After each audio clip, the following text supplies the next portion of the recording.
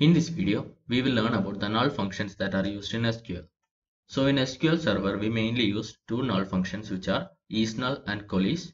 In MySQL, we use IFNULL and COALESCE, and in Oracle we use NVL and COALESCE. And in this video, we will see what ISNULL and COALESCE is all about in SQL Server. And IFNULL and NVL have the same operation as ISNULL, so you can simply substitute the function and use the same syntax as ISNULL and use the same in MySQL and Oracle. So to see the function, I have created one table called as product table. Let me query the table and then let us see the schema.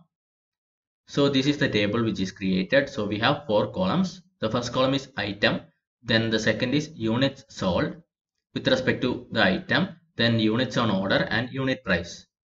And I have formulated a question which is find the total sales with respect to each item.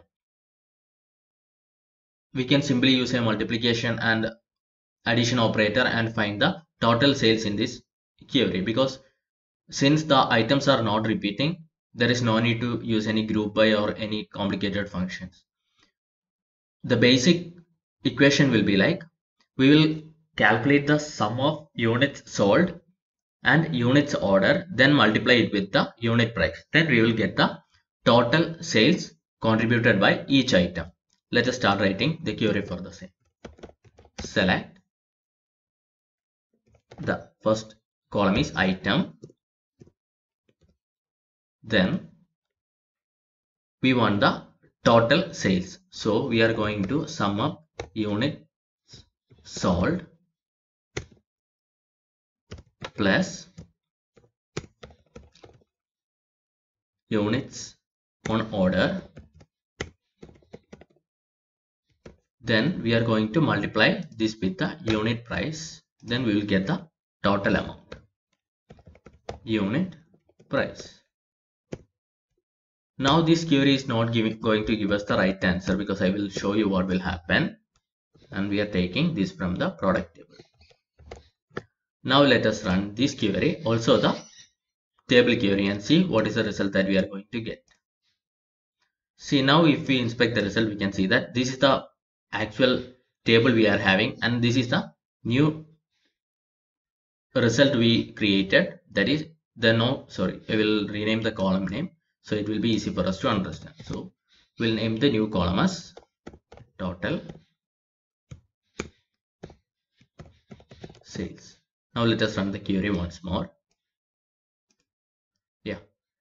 So now if we inspect, we can see that for book the total sales is null, and for toys also the total sales is null. But if we see the parent table, product table, we can see that for book unit sold is 200.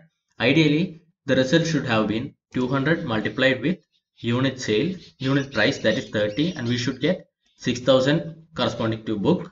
And for toys it should be 125 multiplied by 40, and the corresponding result that we should get here. But we are getting null here, and if we go forward with this calculation, this is going to give us wrong result. And why this happened is because of this null value which we have on the units on order column. So now we are going to see how to solve this problem with the null functions in SQL. The first one is we are going to use the ISNULL. So in this query we are going to use ISNULL and solve this problem. So on the units on order column, we are going to use ISNULL,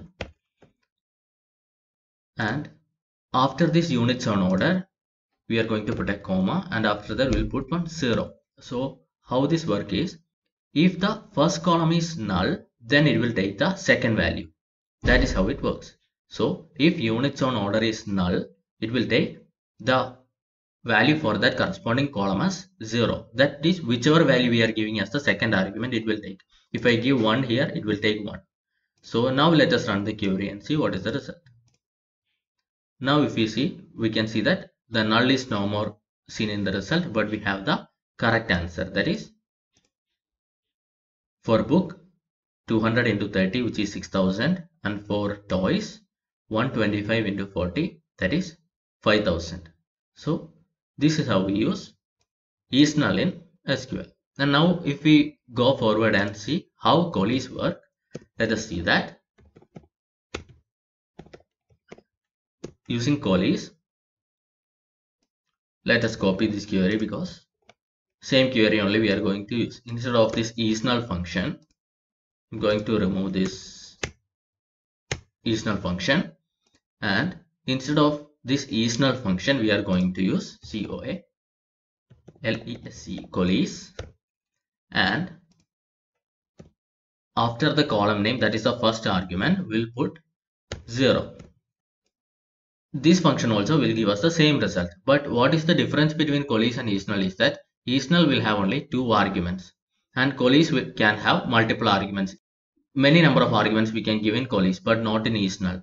So if the arguments are only 2, both the functions are operating same and both the functions will look like same. But if the arguments are more, we can use COALESCE. So I can show you that in COALESCE also it works like if the first value is null or the first column is null, it will take the second value, and if the second value is also null, it will take the third value. Now let us run the query and see what is the result. See, result did not change, right? So it is because now we have 3 arguments. Even if we have 3 arguments, it skipped the null columns or the null values and went to the non-null value.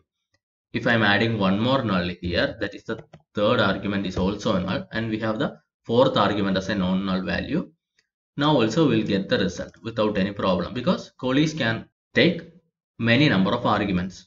So that is the difference between ISNULL and COALESCE, but how it acts on the particular column is almost similar. And in the same way we can use the other 2 functions in MySQL and Oracle, that is IFNULL and NVL. Thank you.